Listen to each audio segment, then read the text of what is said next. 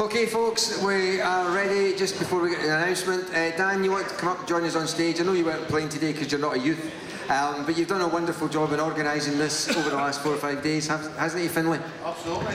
And as I said right at the start, Fred Morrison, who has very kindly again sponsored this event for us, is unable to be here today because he's in Lorient. It's actually probably sunnier and warmer here than it is in Lorient today, so there you go, Fred, eat that.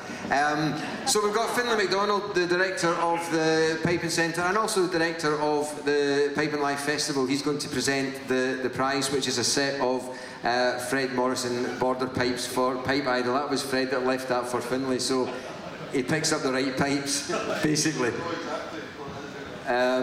So, okay, 4 pipers. I think a round of applause for all 4. They did a fantastic job today. Brilliant job. Well done, guys.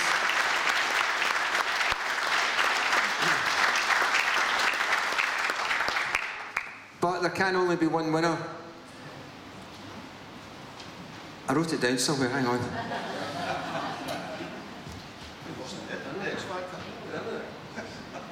No, I'm only kidding. The winner of Pipe Idol 2022, winning a set of Fred Morrison pipes, is Luke Kennedy.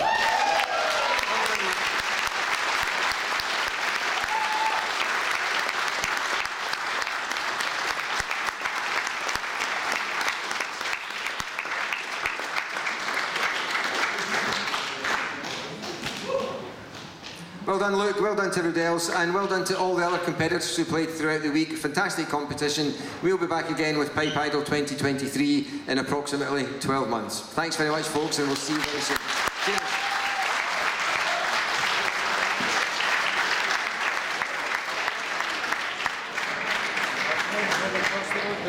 Okay, are you keeping your little guy?